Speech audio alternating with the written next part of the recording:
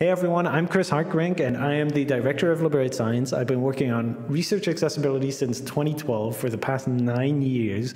So I'm really excited to be talking to you at the keynote for the Software Sustainability Institute's Research Software Camp. You can watch that at any time when you want. I'll be talking a bit about the social model of research in accessibility. Focus on this questions of how are we not promoting access, but how are we obstructing access? How are we creating barriers to research accessibility, both at a very high level and in a very practical, everyday choices level?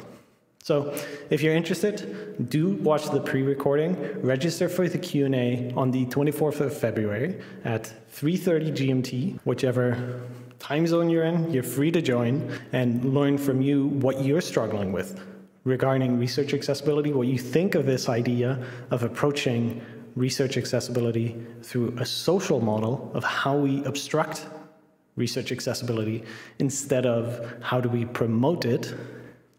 And see you on the interwebs.